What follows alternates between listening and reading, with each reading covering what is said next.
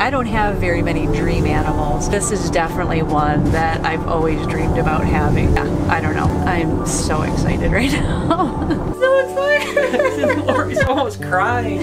Oh my god. Oh my god. Yeah. Oh my god.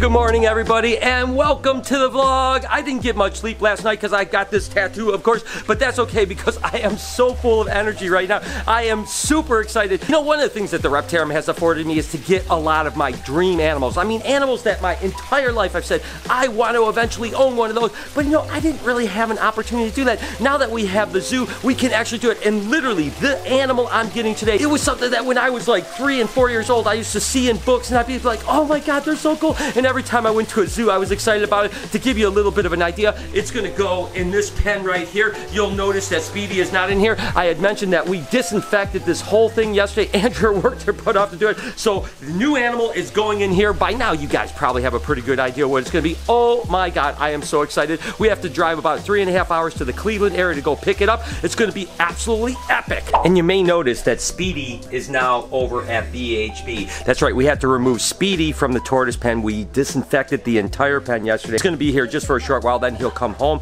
and live in the backyard like he always does. But I think he's actually enjoying kind of cruising around. He's been here so many times. Several winters, he spent the whole winter here, so he knows it well. Speedy's doing good, and I'll be honest with you, he's a little bit more personable than Savvy is over here. When we worked out the deal to get this new animal that we're about to go get, my buddy Jeff, the one that we worked out the deal with, actually asked me if we could throw in a pair of skinks. So it's a little bit of a trade, partial cash and partial trade. So I'm trying to pick him out a beautiful pair of skinks that we produced last year. Now, skinks are difficult to sex, so I'm going to do my absolute best to try to get them paired. It appears that this is actually a female northern that is really beautiful, so I think he's going to like it. I just have to get a male, and then we can hit the road. And this is definitely a male. Now, what you can do is you can actually avert their hemipenes, just like you will with the snake, but it's a lot more difficult. So we know this is a male because we averted his hemipenes. Now, we don't know if the other one is a female 100% because I couldn't get any hemipenes out, but it looks like it is a female, so I'd say it's 95-98% chance that it's a pair. So, but that's just part of how we do it. Basically what happens is when they get big enough, we put them together, and if they act like a pair, then we know they're a pair. Eventually there will be a test to actually test these guys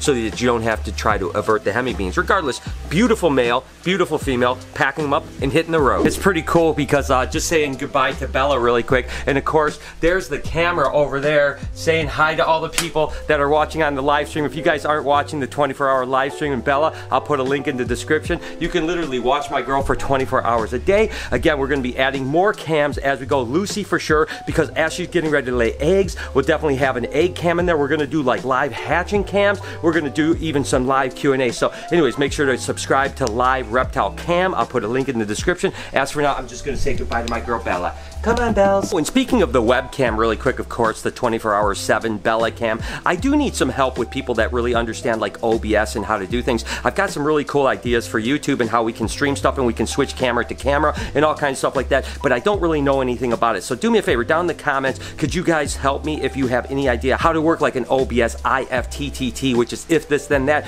This is what I want to try to do. You can also email info@BHB Reptiles, and I would appreciate any help because I've got some really cool ideas I want to share with you guys to make this 24-hour live cam super exciting. So again, I am super excited. What's kind of interesting about things lately is that, you know, I'm usually the one that's going out buying tons of animals, and Lori's kind of saying, that's a bad idea, Brian, and stuff like that. And lately, it's kind of the opposite. The animal we're going to pick up right now, I kind of put the deal together in a way, but I wasn't even sure because as much as I wanted, I was like, gosh, it's kind of a lot of money. Should we do this? And Lori's been kind of like the one going, yeah, we gotta do that, and stuff like that. So what's changed, Lori? Well, what's changed is, I'm business-minded, so my choices are made, you know, based on that, not just wanting to have a bunch of animals. And B, I'm not gonna lie, this animal, I don't have many that I really, really would want. And this just happens to be something I have always loved and is near and dear to my heart. So I'm not gonna lie, this one's kind of gonna almost be a personal pet for me. That's awesome, and I feel the same way. I mean, these things are so cool. I cannot wait to get there, see it for the first time, and actually bring you guys along on the journey. We've got a couple hours left of the drive, so it shouldn't be that long of a day because it's only a 3.5 hour drive. Jeff does have a bunch of other really cool reptiles too, so we'll get a chance to see his collection, see this new amazing animal, and then make our trek home. And I cannot wait to see it at the zoo. It's going to be so cool.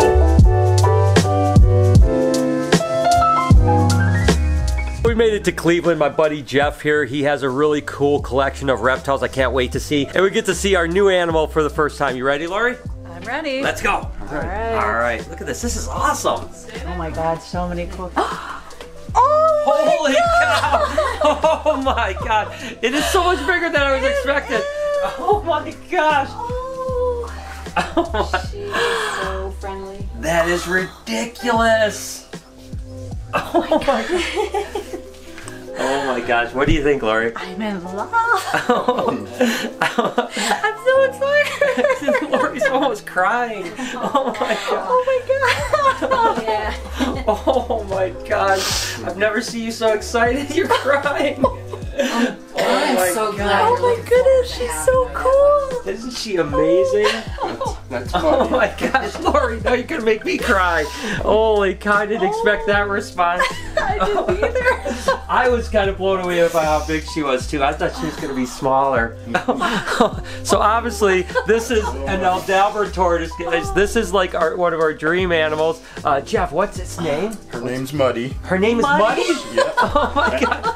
She loves mud puddles. She loves mud puddles. Oh my gosh. Oh. She is Isn't she amazing? hatched in 05. That's no 5. I got her in 06 as a yearling. She was about Oh 500 God. grams. Oh my Came gosh. home in a shoebox. She is beautiful. Hi, She's in a girl. bigger river. She's happy. She's excited Hi, too. girl. Oh my gosh. Is that cool? Go meet her. I'm blown away, man. That is crazy. Oh my goodness. You are so cool. The kids are gonna love Muddy. Look at Muddy's coming out for pets. Hey, you. Oh my gosh. Good girl. Oh my God. She's way cooler than I even expected. I didn't expect it either, I'll be honest with you. Now that we got that over and we're super excited, let's go ahead and look at a few other reptiles, starting with this little monkey right here. This is actually a female bearded dragon that just laid eggs. So what a treat that's gonna be to actually take a look. So I'm gonna give you this one back, and then let's see what kind of eggs she laid.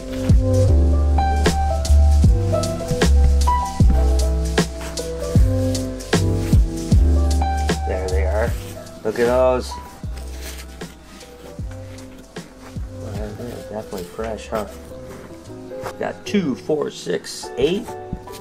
Yeah. She Something has like that. smaller first clutches and then they get bigger as she goes. Last year, her third clutch was 22 eggs. We're gonna start with some of the coral stuff. I've showed you guys the coral snow stuff we're working with, but of course these are the ghost and anery, which is kind of interesting because you still have all of that pink, but of course you have the ghost will be kind of an anerythristic hypo, and then of course the anerythristic, which is the black corn, which is really cool. These things are beautiful, dude. And they kind of started, I think, with the anery, right? And then people bred them into Started with snow. the anery, correct. Exactly. And you've been working with crazy corns forever. I used to buy corns from Jeff like 25 years ago or something like that. Oh, yeah. You had the vanishing pattern Right, I stuff. still have a You few. still have those. Oh my God, that's awesome. I've showed you guys our Tessera corns before. There's actually something that's called a terrazzo corn, and it's got a similar kind of wacky pattern to it, but this is actually the coral terrazzo, and the terrazzos are recessive, right? Correct. Okay, yeah, whereas the Tesseras are co-dominant, but that thing is really cool. Rosy boas are really cool, something that we worked with years and years ago and haven't worked with in a long time. They have a bunch of different localities. This would be the Mexican variety right here that has that kind of almost like black striping to it. And then these are the Kofa Mountains, which are actually from Arizona. And rosy boas are actually a live-bearing snake, but an animal like this, which is basically an adult animal, is going to have anywhere from like 3 to 5 babies. So they have really big babies, but they're a really cool kind of smaller boa. So a lot of times if you're into like the Kenyan sand boas or something like that, but you don't quite like the stuff that's going to hide, rosy boas can be a great option. Jeff actually works with 4 different types, right? You said the Mexicans, the Arizona. This would be the California, and which range is this? The Morongo Valley. The Morongo Valley. Now that is absolutely incredible. And then what's the fourth one you work with? The fourth one is an albino. The albino, which is the whitewater albinos. Let's take a look. These are the albino whitewaters right here. Absolutely stunning. I remember when these were first produced, they were crazy. There was the whitewater and there was the Limburg ones. Yep. And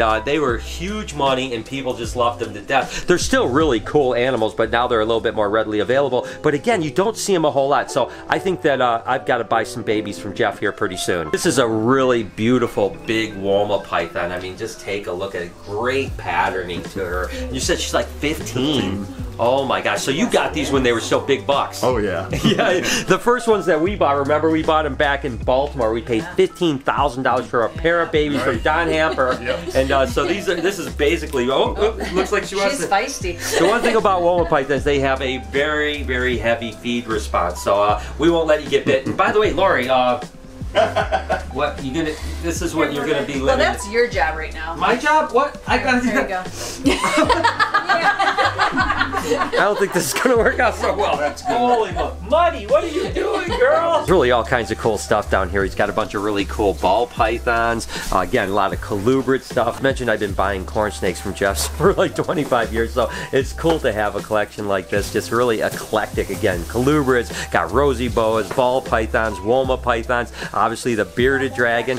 There's some Ackies over here I want to go check out. And these guys are like little dwarf monitors. These are Acanthurus right here, and we're definitely going to be getting some of these guys. They are really, really beautiful. These are reds. You can actually get yellows and a few other ones. And this is an adult animal right here, so I think it's going to be really good for some displays over at the Reptarium, because some of the animals like Toothless are going to get so big we're going to have to get bigger and bigger caging, but these guys can stay in something much smaller, and you can see how they love the heat. I mean, literally, that's probably 120, 130 degrees right there, and it's just basking under it right now. But what an absolutely amazing little monitor lizard. Oh gosh, guys, look at these. These, of course, are pancake tortoises. What crazy little dudes. And Jeff, remember, like back when we were kids, these guys were like $25 or something like that. Now they're super hard to get, super rare, and don't they just have like one egg at a time? Two at the most. Two at the most, so 1 or 2 eggs. So obviously they're not a high production animal, so the fact that there's a lot of deforestation and a bunch of stuff like that, these guys have become pretty rare. But what crazy little tortoise. It's cool. You got such a cool eclectic collection. I love this place, dude. Now the interesting part, how to get the tortoise up the stairs and into the back of the vehicle. This ought to be fun.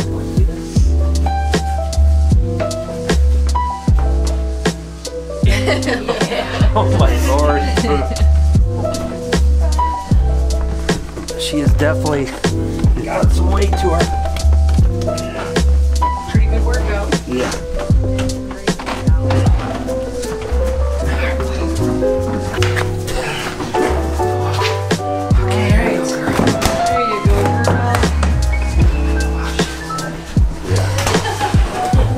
Never that thought. Me too. Real anxious to see how much. And that's it. And that's how you move a tortoise. Let me tell you what, Jeff, she's more than 100 pounds. You told me 100 pounds. Glad we're not paying by the pound because she's heavy. All right, well, let's go ahead and get her home, get her to the zoo, all right? It's like I was telling Eric this morning, I don't have very many dream animals, and this is definitely one that I've always dreamed about having. So, yeah, I don't know. I'm so excited right now. I wish you guys had smell-o-vision because she is going to town back there. It's going to be a long 3.5 hour drive. Sounds like Noah's in the back. It sounds like something was going on back there. It didn't sound very good, I can tell you that much, but it doesn't smell. We stopped like about 20 minutes after we left, and this is what's going on.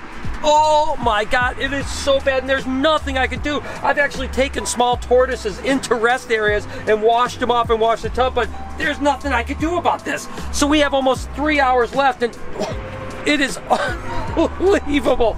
Oh my God, Muddy, what did you do? We just got little girl cleaned up. She looks absolutely incredible. She definitely was such a stinky mess. That was the most incredible 3.5-hour ride. Oh my gosh. But she's all cleaned up now. Lori's just kind of cleaning up things outside, and then we're gonna let her kind of do her thing, wander around, get her in her pen, let her meet the leopard tortoises, which, by the way, I talked to my buddy Kenan at Camp Kenan. He said that the leopard tortoise and these guys should be fine, but we'll see how things go, and then we're just gonna play it by ear. But oh my god, what an adventure. She is such a cutie, and she's so big. And I think for now I'm gonna let her just kind of crawl around and get acquainted with the place just for the next maybe half hour, 45 minutes, something like that, and then we'll go ahead and put her in her pen, because a lot of times she's gonna actually be out roaming around, so I want her to get familiar with her environment. I think she's gonna absolutely love it here, and the kids are gonna be like over the moon about it. Look at that animal. Look at how incredible and how big she is compared to things. Oh my gosh. Maybe tomorrow we'll weigh her, because I think she's definitely over 100 pounds, but who knows? Maybe I'm wrong. I don't know. Absolutely incredible. That's a great thing. Lori, what do you think? Is that awesome or what? She liking it? I think she is. She's just kind of hanging out, you know, seeing things, kind of exploring. So I think we'll let her crawl around a little bit before we put her back in, right? Yep.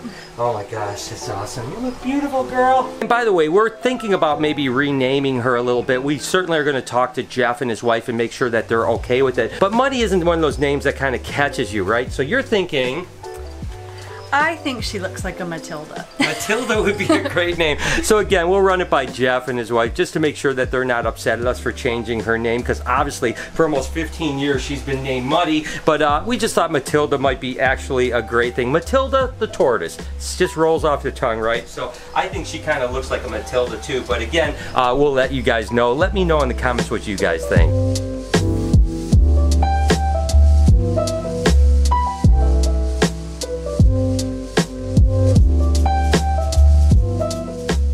All right, time to go ahead and put her in the pen and see how she does for the night. So we'll definitely see how she's got going on. She's happy. You're gonna get a chance to pick her up. You pick her up and I'll watch you. It's a two-person. All right. I'll help.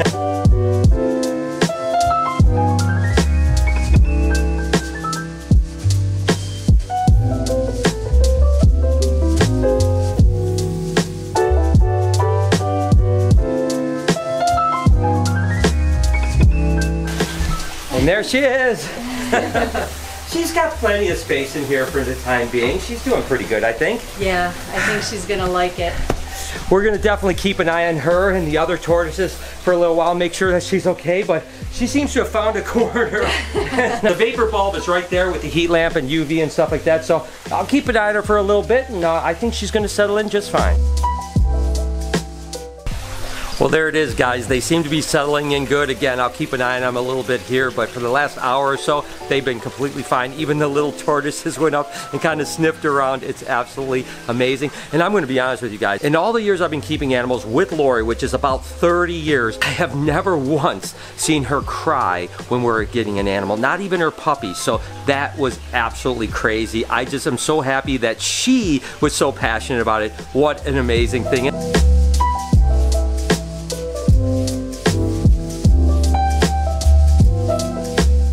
Be kind to someone, and I promise I will see you guys tomorrow.